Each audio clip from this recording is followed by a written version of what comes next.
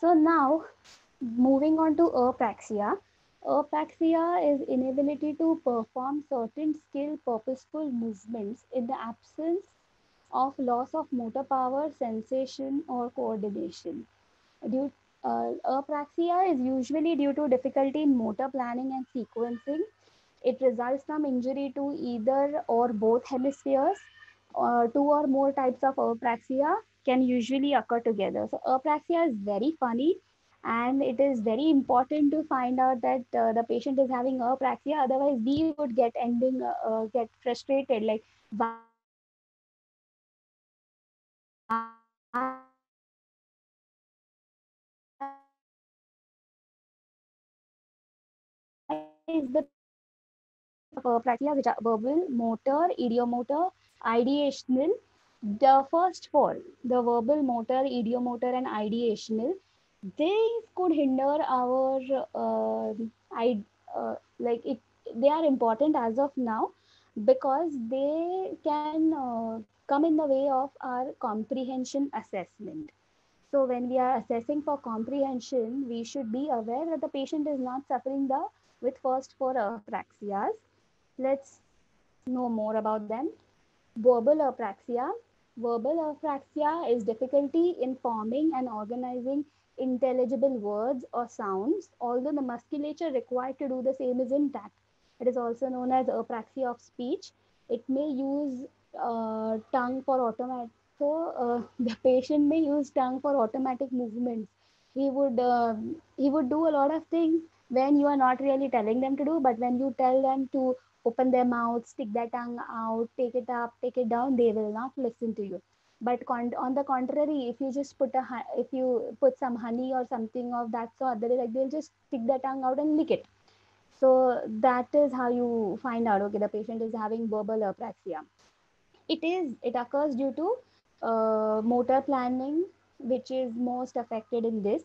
Basically, the patient has an idea, he has a concept, but he is not able to produce the sound required to make the word.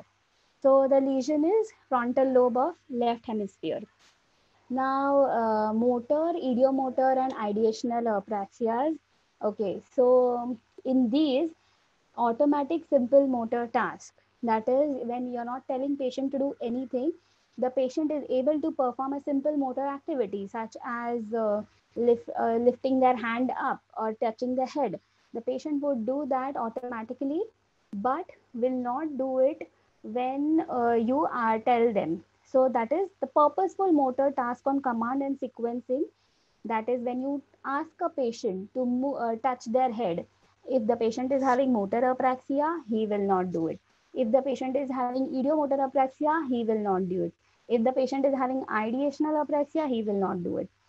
In on the contrary, if you don't say anything and you just observe the patient, if something itches or if he has some need, he will touch his head. He will touch his head by himself when he is having motor or ideomotor apraxia.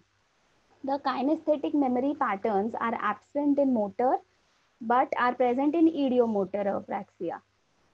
Concept understanding is present both in motor and ideomotor apraxia. So the patient knows what is to be, the patient is aware what is to be done, what it is used for, but still can't do it. In this, for the motor apraxia, the lesion is in precentral gyrus of the frontal lobe of either hemisphere. For ideomotor apraxia, the lesion is in parietal lobe of dominant hemisphere or supramarginal gyrus. Ideational apraxia is when the concept of understanding itself is absent. The patient is not aware of what it is, what he has to do, anything at all. And he will not even move the hand even on automatic simple motor task. He will not do it for anything. He will not even do a purposeful movement. Like if you keep a pen and paper in front of a patient of motor and ideomotor apraxia, at least they might have an idea what it is used for, but they wouldn't. They might describe, okay, you take it, you do this, you do that. They will keep on talking about it, but they wouldn't do the action per se. So that is what is. So in comprehension, as I said, you tell the patient to move their tongue up and down, but if the patient is having verbal apraxia, he wouldn't really do it. Again, for if you tell the patient to raise their hands up and they don't do it, that does not mean the comprehension is not intact. It could be that the patient is having idiomotor or motor apraxia. So to test for all these apraxias, there is a battery of tests. There is praxis test, there is good glass praxis test. A lot of tests are available which could be done to get an idea what exactly the patient is going through. Now, just to touch up constructional apraxia, it is an impairment in producing designs of 2D or 3D by copying, drawing, or constructing, whether upon command or spontaneously. The lesion is usually in occipito-parietal lobe of either hemisphere. Dressing apraxia, that is the inability to dress oneself because of a disorder in body scheme or spatial relations. Mistakes of orientation in donning clothes upside down or inside out happens. Usually, constructional and dressing apraxia could occur together. So, the importance, why is it important for us as a therapist to know what the patient is going like? For example, why should we find out that the patient is having aphasia?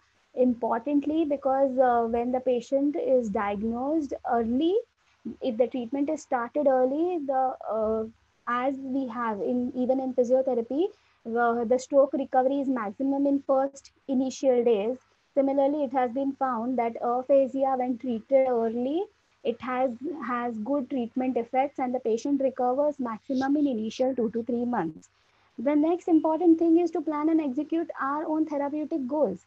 Like we could coordinate with speech therapist. Initially, if the patient is having massive stroke, he's having a tracheostomy, then the physiotherapy goal is to keep chest clear, improve respiration muscles, improve the strength of respiration, improve the lung volumes, depending on the stage of depending of the stage of patient, like whether it is an acute or subacute condition, the goals change.